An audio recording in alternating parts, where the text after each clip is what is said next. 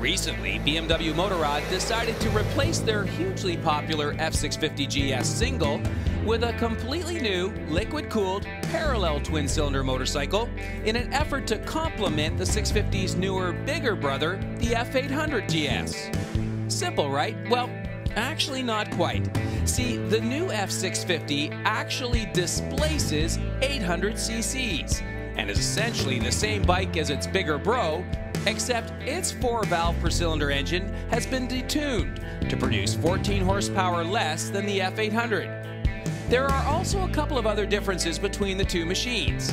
In an effort to lower this bike by 60 millimeters over the 800, the F650 GS uses different suspension bits.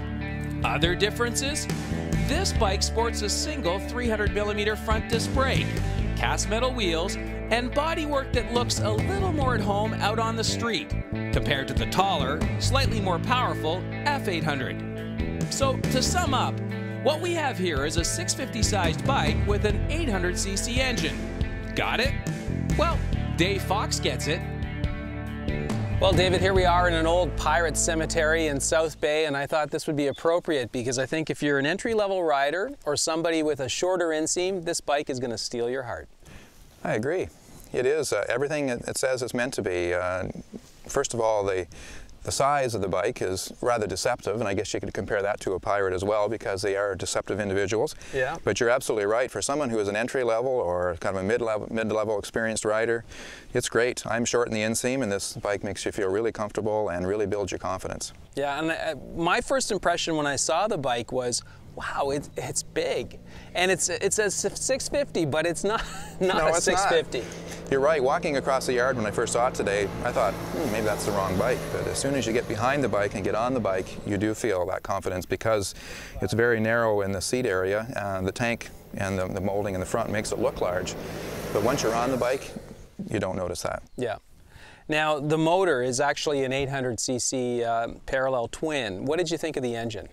Smooth, lots of pickup. It really likes it when it gets up into the 4,000 or more RPMs. I took a few minutes to learn that because in a lower gear, if you're below 3,000, you notice that there's not much there, but as soon as you get into 4,000 or up, lots of zip. In fact, even in 6th gear, lots of pickup from that point. Yeah.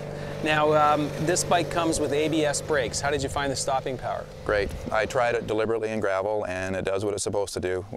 I just love ABS brakes, and it makes this, this bike really a real value for the money because knowing the price range that this bike sells at, to have ABS brakes and some other features, it's great. Yeah.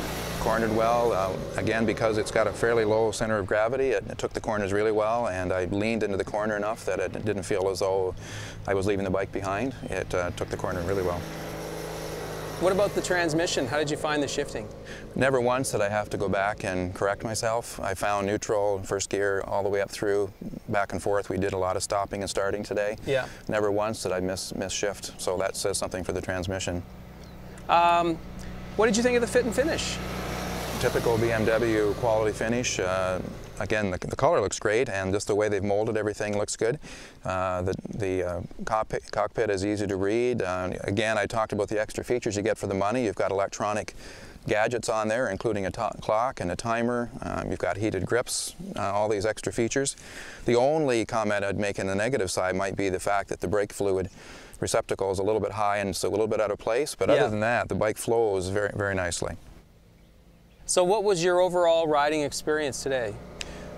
Comfortable, fun, easy to handle, very simple, really builds your confidence. You know, I've been an experienced rider for a long time, but it's just neat to, my bike's heavier than this one, and it's just really fun to ride a bike that's kind of a mid-sized and makes you feel comfortable and confident. Yeah. Well, David, it's only 3 p.m. There's plenty of riding time left, and I know you're just dying to get back out there. Yes, Dave. Thanks for the opportunity. Good job, David. Thanks a lot.